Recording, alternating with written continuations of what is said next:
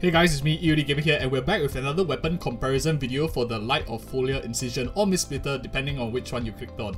Or perhaps you only have a Blackcliff longsword and you want to upgrade to a 5-star weapon and you want to determine which one is better for your account. This video will answer all of that for Ayaka, and I've already done other videos, for example, a comparison like for Keqing and stuff like that. So do check it out on the channel if you are interested to figure out more characters on what this weapon can be used for. Let's go ahead and jump right into the video.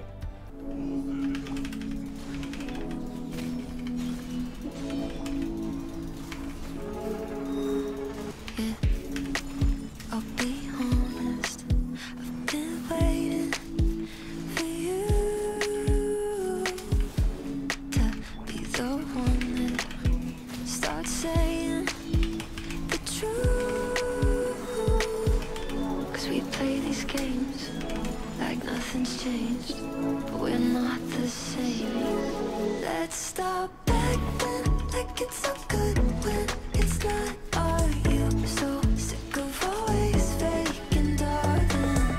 Can't pay us the light to bug on. You know I'm right. It's time we call it 2 straight months of. So now that we've seen the numbers and comparison between all of them, most of us already kind of like intuitively knew that Mistsplitter was going to outperform because of his high base attack for an attack scaling character, and also all of his substats play into Ayaka's strengths.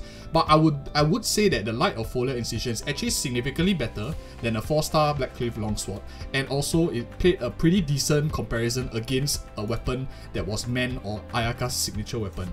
This weapon, and one important thing to note, is that it doesn't matter whether your character scales with HP, attack, or defense, or even EM. All of the characters that are damage dealers and are sword users can use the very massive 88% crit damage and 4% crit rate, and it's really just a very versatile weapon to have on your account.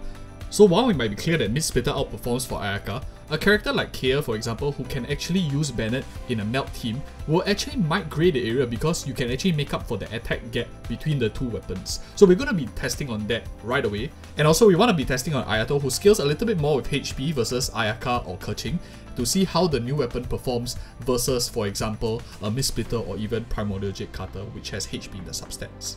And do consider liking and subscribing if you appreciate such straight to the point content, yet also very timely. Today is just the first day, barely 5 hours into the game's 3.4's release. And thank you so much for watching, and see you in the next video.